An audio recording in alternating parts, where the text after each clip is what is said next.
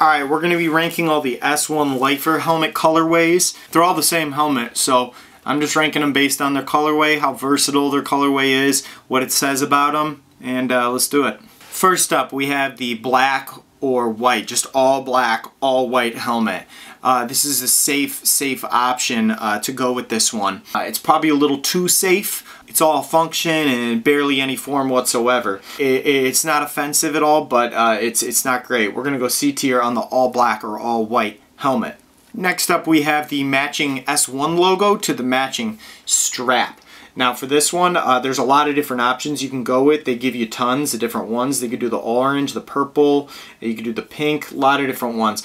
What this reminds me of though, is like when you see people, they take their sneakers in their outfit, and they choose like the, you know, they have like a shoe that's like all white and orange, and then they choose the rest of the items in their outfit to just match exactly those colors. Always looks really bad. So for the Matchy Matchy helmet, that's gonna go D tier. Next helmet we're gonna do is the glitter colorway. The glitter colorway, I think it comes in like 3 options. Yeah, you can go silver, you can go, what is this, gold, or you can do red glitter. Overall, this is our first kind of venture into the more adventurous territory. It is just one more step beyond all black or all white, just barely adventurous, but I respect it. That is a B tier helmet. Alright, next up we're getting into the juicier territory. We're going with the Checkerboard stripes. This is starting to show a little personality. The Checkerboard stripes guy is little punk rock, little rock and roll here. The Checkerboard stripe guy is always trying to find a way to work metal music into the edit, but nobody's skating is ever gnarly enough to really warrant it. Checkerboard stripes is also B tier with the Goldie. Next up we've got the green helmet. The green helmet goes in D tier, where the green is. Red, that is, red helmet, it is gonna go S tier. And the blue doesn't really have a spot. Blue is gonna go, we're gonna work out that symmetry and get that B tier going. That's nice, I like that.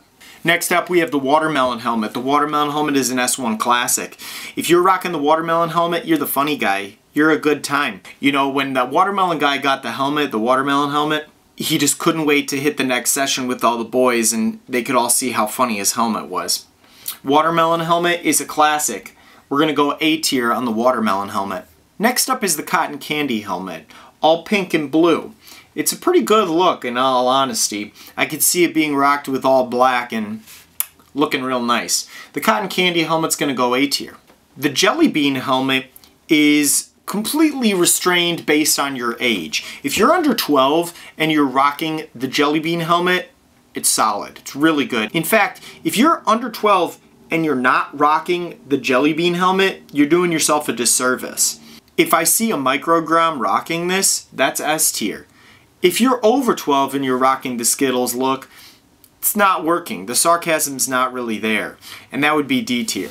I'm going to be optimistic on this one and assume that we're working with a young microgram. We're looking at S tier for the Skittles helmet. Now this one's going to be controversial, but my opinion on the rainbow swirl is overall negative. The full traditional tie-dye look with all the different colors of the rainbow in it has so many colors that whatever you're wearing with the rest of your outfit is always going to clash with it. If you like traditional tie-dye, you're just going to disagree with me. But I think pretty much all traditional tie-dye with all the colors looks bad. And that includes the Byron wheels. Sorry. Tie-dye helmet is going to go D tier for me. Black and white tie-dye, on the other hand, is in a different category. We're not rocking any colors whatsoever. Now this is for the slightly more hesh skater, but also the slightly more sad skater. If one of your friends is rocking the black and white tie-dye helmet, you need to check up on them. Black and white tie-dye is a B tier look. Next up we have the Stars helmet on black. The Stars helmet on black is another subtly good one. In similar vein as the cotton candy helmet, it's a good looking design. The Stars helmet might have to be my next helmet. Gonna go A tier. The black camo helmet might not actually be a skater wearing that. That might actually be an airsoft kid. The person who has the black camo helmet probably also has seen Black Hawk Down like 6 times, and they probably own a backpack with tactical straps on it. Black camo helmet is gonna go C tier. Green camo helmet is in the same way as the Skittles helmet, going to be a child-only helmet. This, however, in differentiation from the Skittles helmet, is going to be a different kind of kid. This is that pretty wild kid who can't stop running everywhere, very crazy energy on them, and they pretty much survived the whole session off of peach rings. Green camo as a design goes B tier for me. Rose gold helmet is for the fancy lads out there. If you have the rose gold leopard print, you probably own some finger jewelry, maybe a little skinny chain necklace, and I bet your algorithm has a lot of get ready with me videos. Rose gold helmet is going to go C tier. The traditional leopard print is not quite the fancy lad like rose gold is. The traditional leopard print is going to be the person who chooses Kesha on the way up the hill. Maybe also pop country music.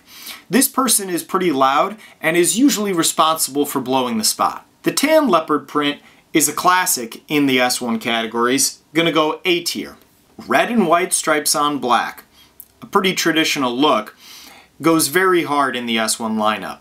I think that most of this though comes from the fact that a lot of people who have worn this helmet have also gone very hard. It's a pretty good look, and because of its history with the S1 brand, we're going to go S tier for the red and white stripes on black. This next helmet is pretty offensive in color, this baby blue with this pretty awful logo here. I need to see who, I don't know who this is. I need to see whose helmet this is. This is one of those collab ones, they have a few of these.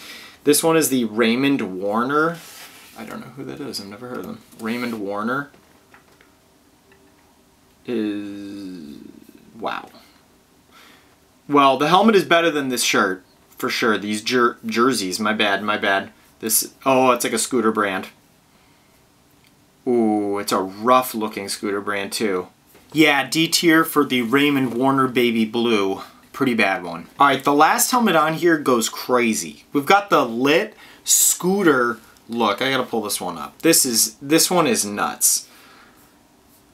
The level of irony, the only issue is that I feel like the level of irony almost goes too far. If you just said lit, I'd be way more into it. I think this would be one of the craziest S1 helmets on here. This thing goes really hard, but I think it might tip the scale just a little too far with the actual scooter logo on there. I'm sure that they're not trying to be ironic with their collab, but because of that, it just falls a little short of that legendary S tier status. We're sitting A tier on that one. Okay, that's all of them.